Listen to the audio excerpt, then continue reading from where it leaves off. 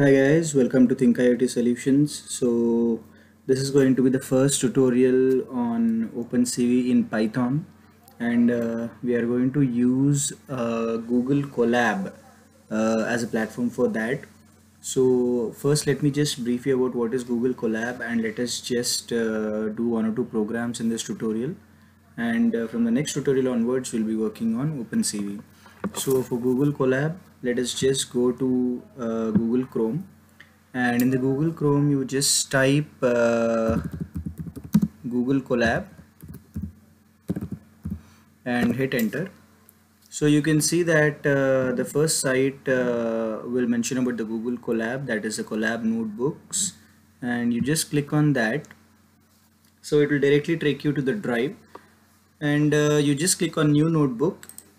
So once you click on new notebook, it will take you to a new interactive screen wherein you can write some codes on Python.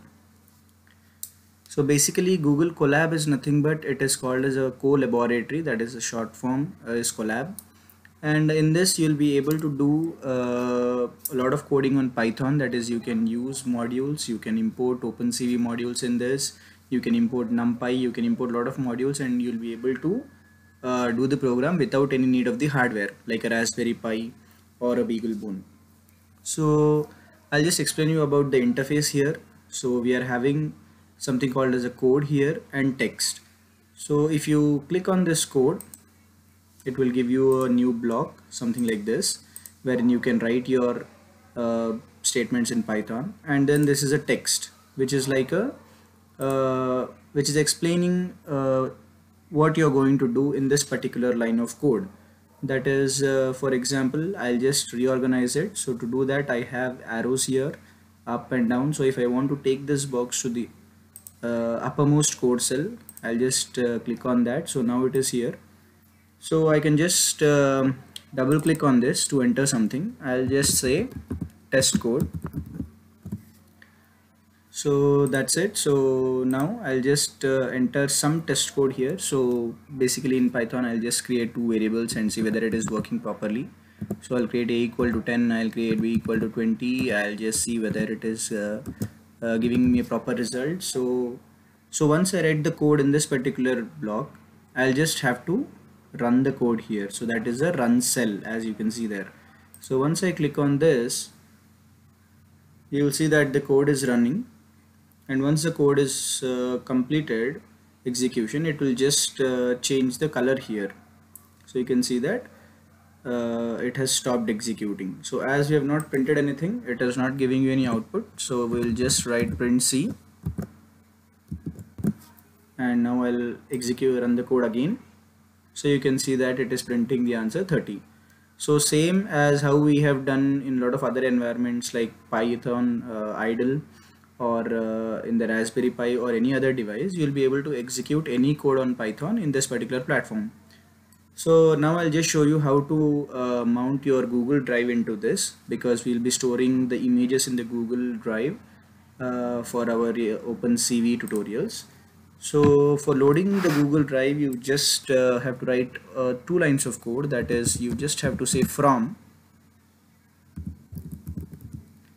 google.colab import drive.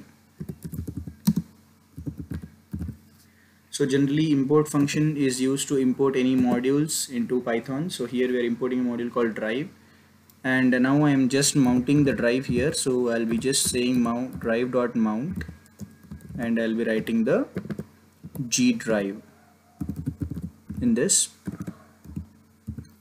and I'll use a Linux command for a current directory, right? So the current directory is nothing but it's going to be the same directory that I used above, that is, it is going to be G drive.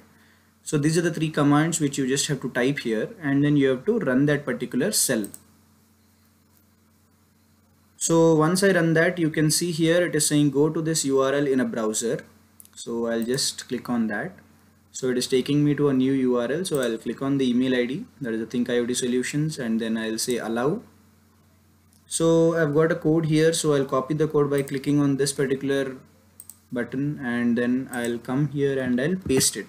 Once I paste it, I'll hit enter.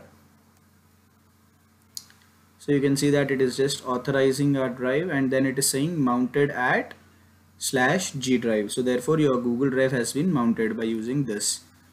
Now you can just create a small code to see if it's working. So I'll just try to open a file, and now I'll have to give the whole path. So I'll just say the path is G drive /my drive /collab notebooks. So it will automatically create this particular folder in your G drive as soon as you open it. So I just want to store in that particular folder, and I'll use a file, test file 123.txt. that is the name of the file that I'm giving, and I'll open it in write mode so that I'll just see whether it is working. That is a file write system, and then I'll say f.write, and I'll write something. I'll just say content from Google Colab. So this is a text line that it is going to write into that file, and then I'll close it. So this is what I'm going to do, and then I'll just run this code.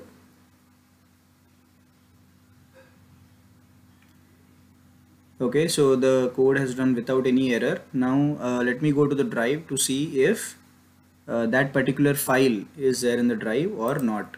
So I'll just go here, and I'll just go to my drive.